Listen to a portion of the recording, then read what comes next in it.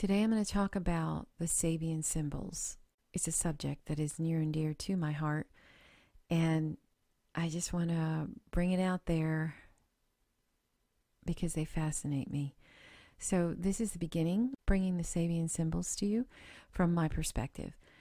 And if you don't know what the Sabian symbols are, they are associated with each, there is a pictograph of every one of the degrees in the Zodiac. 12 signs, so there's 30 degrees in each sign.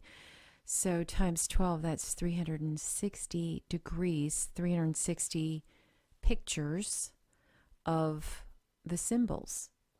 And the symbols were intuited by a psychic.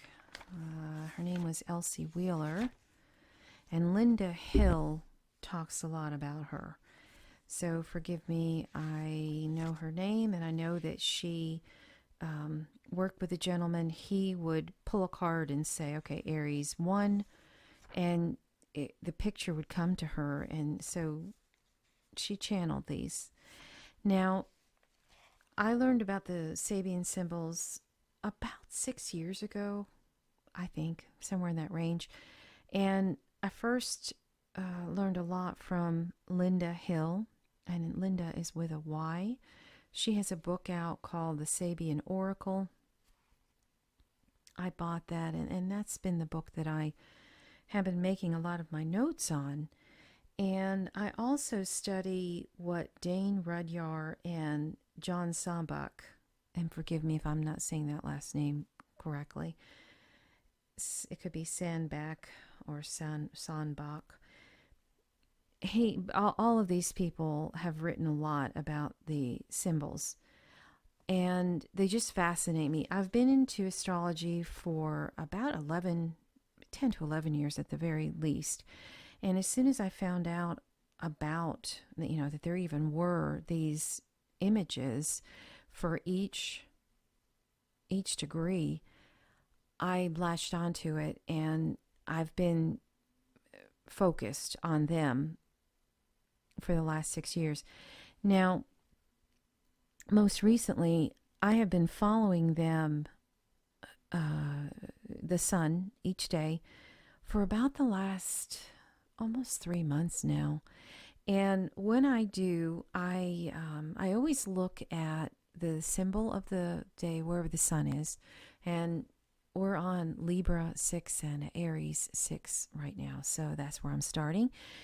But I always look across the wheel, because when you look at both sides, that gives me a better idea of the full spectrum of what's being expressed with the symbol. And at any given time, Libra 6, yes, right now it's where the sun and the moon, where the sun is, the moon is opposite because it's a full moon. And so it's on Aries 6.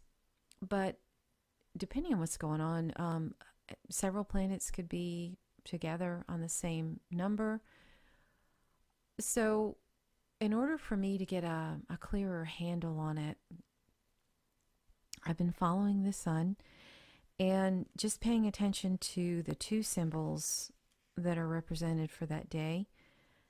And it gives a lot of insight into, and then trying to tie it together with my emotions, and also what's going on, like with social media. If I see a certain color that's playing out, a certain theme that's playing out, just to try to get my own full picture of what these are saying.